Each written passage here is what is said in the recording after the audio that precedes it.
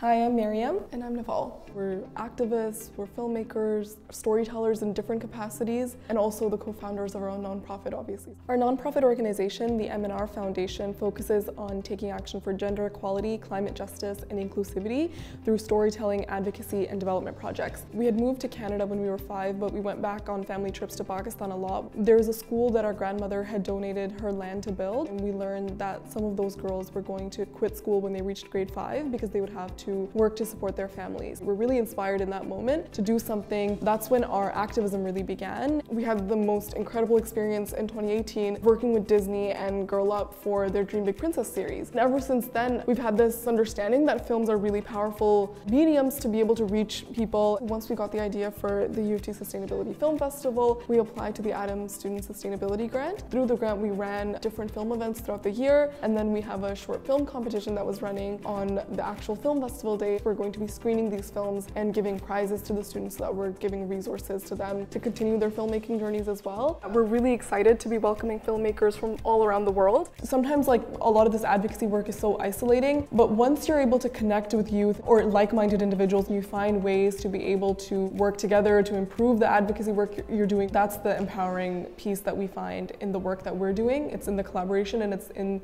uniting people from so many different walks of life.